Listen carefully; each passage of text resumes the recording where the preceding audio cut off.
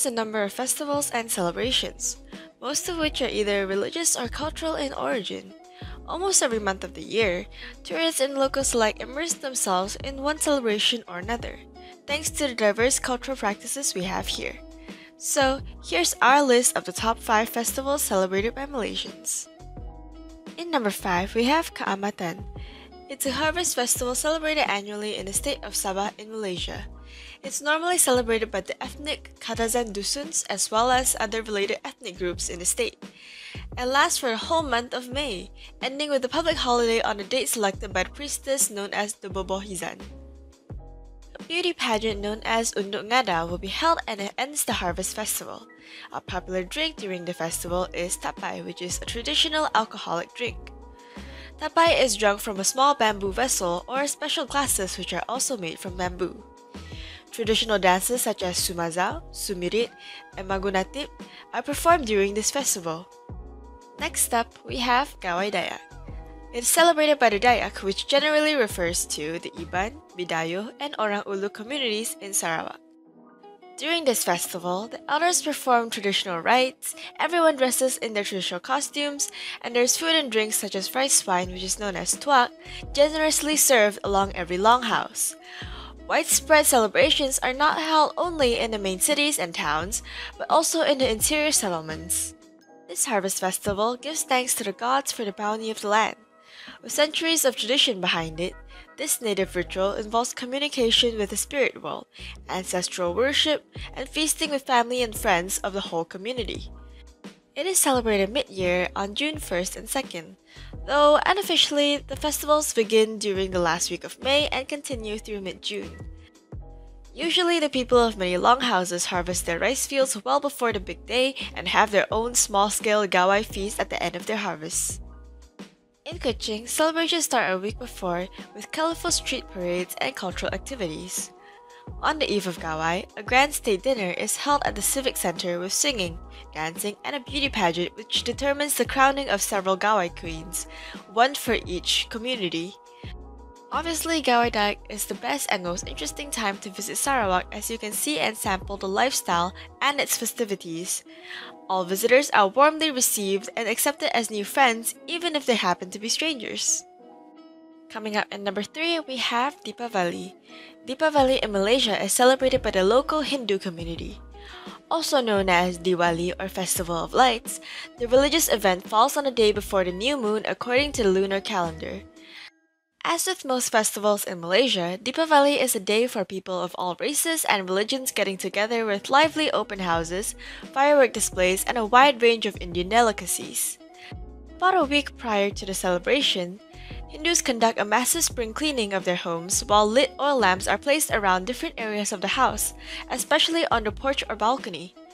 Meanwhile, Hindu temples all over Malaysia are lavishly decorated with flowers while offerings of fruits and coconut milk are placed at the altars by devotees.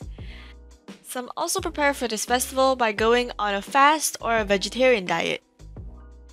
On the morning of Deepavali, many Hindus take an oil bath before heading to the temples for prayers and ceremonial rites. For the rest of the day, they usually open their houses to guests, friends, and neighbors to feast on delicious Indian food such as sweetmeats, rice puddings, and muruku. Houses are decorated with color paper lanterns and kolam this time of the year. Kolam refers to intricate temporary floor designs made from dyed rice and colorful powders. Kolam takes much practice to perfect, and you'll definitely appreciate the ones you see inside shopping malls and other public places. If possible, try to get invited into a Hindu house to view the beautiful kolam patterns. Since Deepavali is the time for open houses among Hindus, they will most probably invite you before you can even ask. In number 2, we have Chinese New Year.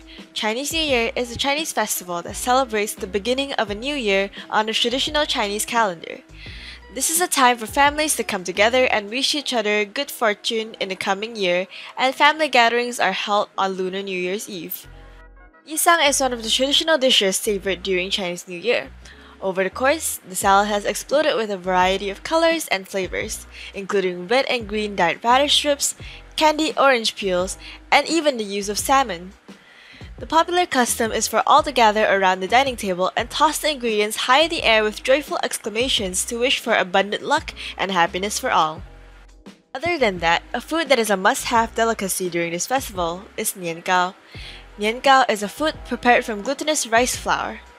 It's believed that eating nian gao has symbolism of raising oneself higher in each coming year. Nian gao is a homophone to another word that implies promotions or prosperity year after year.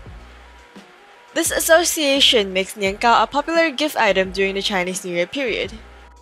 Ang pao or red packet filled with money are traditionally handed out by married couples to their parents, single adults, and children during the Chinese New Year celebration as a token of good fortune and blessing.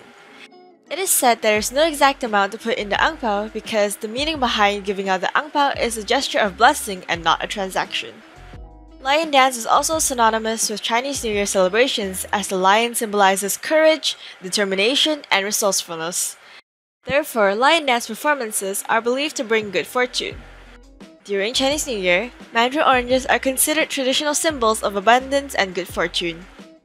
During the 2-week celebration, they are frequently displayed as decorations and presented as gifts to friends, relatives, and business associates. Finally, we have Hari Raya Aidilfitri. Also called the Festival of Breaking the Fast, it's a religious holiday celebrated by Muslims worldwide that marks the end of the month-long dawn-to-sunset fasting of Ramadan. This religious Eid is the first and only day in the month of Shawwal, during which Muslims are not permitted to fast. Muslims wake up early to visit the mosque to thank God for the blessings they have in life.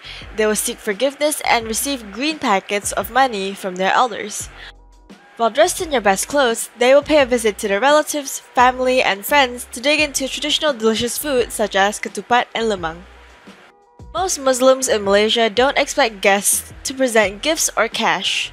However, if a guest insists on presenting something, then sweets, cookies, and kueh are the best and will be the most appreciated by the hosts. Guests should also look out for what not to give.